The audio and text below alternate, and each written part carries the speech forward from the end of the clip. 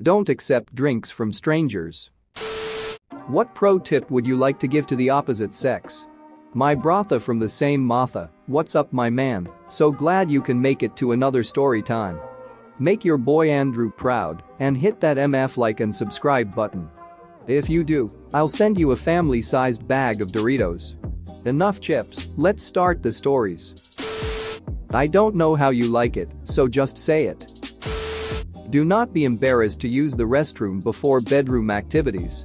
No one wants to pretend they can't smell that smell. Excusing yourself to wash is never going to be an issue. This goes both ways.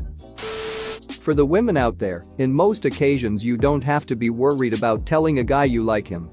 We are starved of that kind of thing, and even if we don't like you back, the fact that you said that will probably boost our confidence for the next 10 years.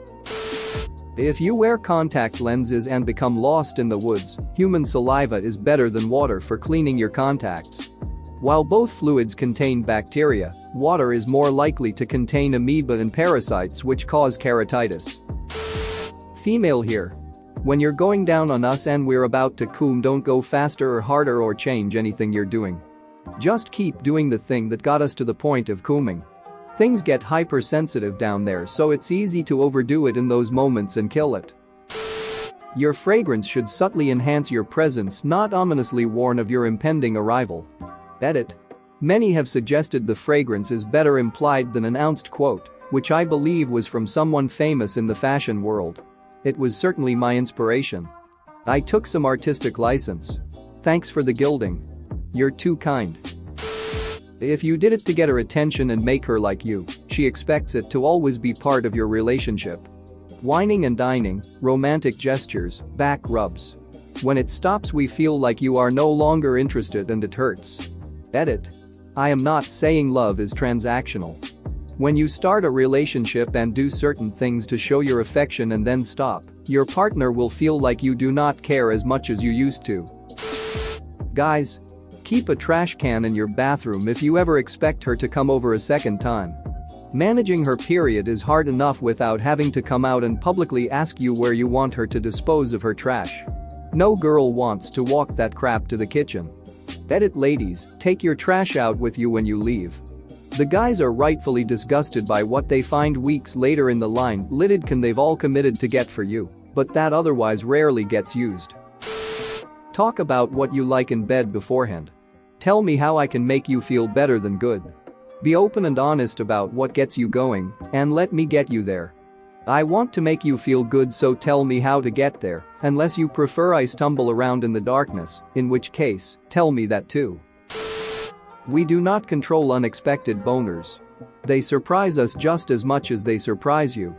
Also, when you cry, and I get hard, I'm not enjoying you cry, it's a natural response when we really care about someone. I think it's a mix of the flood of empathy hormones like oxytocin and some deep-rooted survival instinct like, oh no. Bad times in tribe. Must make partner happy. Must make babies to survive future. If you find a beautiful individual, smart and funny, don't instantly assume they're off limits, they could be quite lonely. Applies to both genders.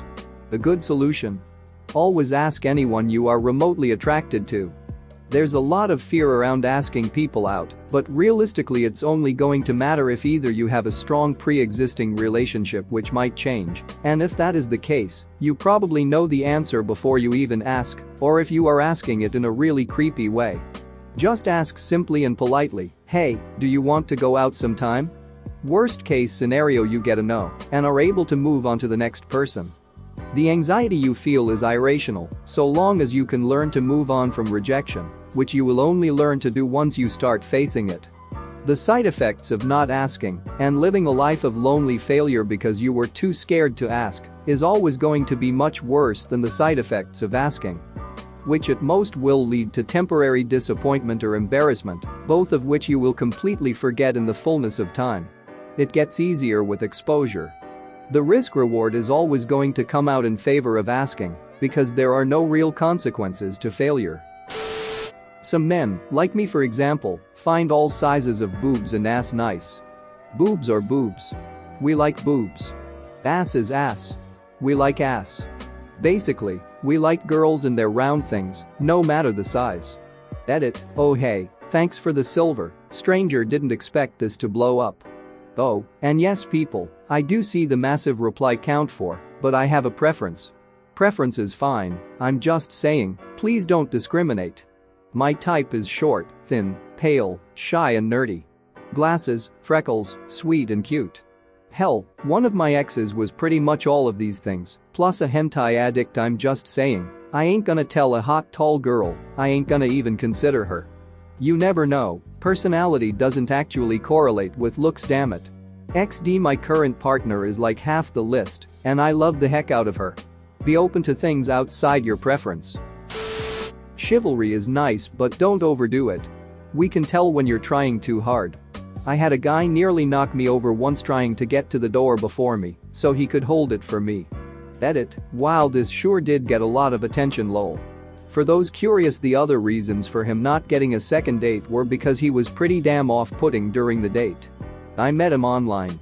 He seemed pretty normal online, but when we met he was dressed badly in clothes that were too small and not appropriate. He was 37. I was 24. He tried to hold my hand while we were walking from the car into the restaurant, which I politely decline. We get into the restaurant and he tries to hold my hand as we're walking to the table, and I tell him no again. When we got to the table we started talking and he was talking way too loud. He started telling jokes and they were dirty unfunny dad jokes, which I didn't mind. The only thing was he was saying them way too loud. I asked him to stop because it was making me uncomfortable and he wouldn't. He just told me I shouldn't care what people think and continued. So I just paid for my coffee and left. It was too much to deal with. Mail here. Ladies, if you like us just say so, any hints you give us will result one of two things. 1. It will go over our heads. 2. We will notice, but won't do anything, because we are afraid of ducking up a good friendship. So please, just tell us. Most of us aren't dicks, so if we don't feel the same way we will try our best to let you down kindly.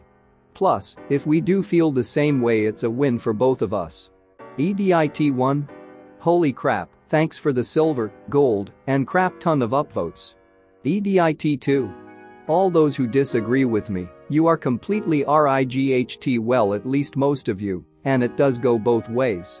This was mainly just a blanket statement as this is what I've seen happen the most.